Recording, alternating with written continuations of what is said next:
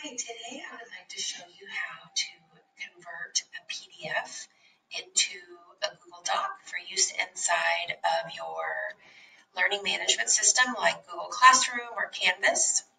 So I've downloaded Why We Write lesson. That's from the first week lesson plans inside of Language Arts Teachers. I added it to my Google Drive, and I'm going to right click on it and go to Open with Google Docs. So that's going to create another copy of that PDF as a Google Doc. When you do this, some of the formatting will change. So it's worth kind of going in here and converting it into a document that your students could write on. So now that they're not going to print it, I'll delete these lines. And then one thing I like to do to help me with grading is to use this button, Increase Indent.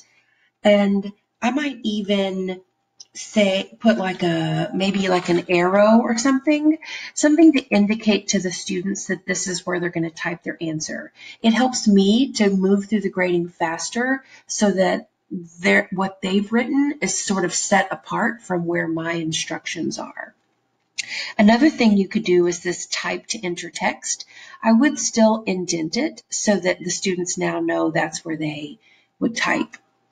Okay, another thing, this document, when it was converted from a PDF into a Google Doc, it looks like there's some strange spacing here. Like there's all these lines here, but if I hit my left, I put my cursor right here and hit my left arrow, so there's actually no lines in between there.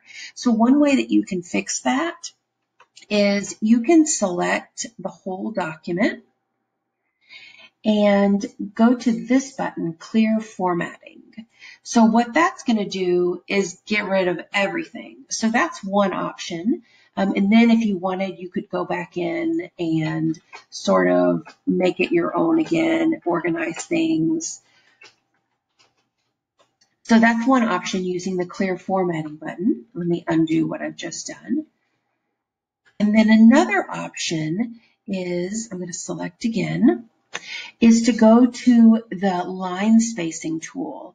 So you could go to single spacing, and then also if you go to custom spacing and just make sure these are all 0, that's going to also sort of get rid of all those really tall lines for you, and then you can kind of come back in and make things look the way you wanted them to. So those are a few options for kind of reformatting a Google Doc after you've converted it into a PDF.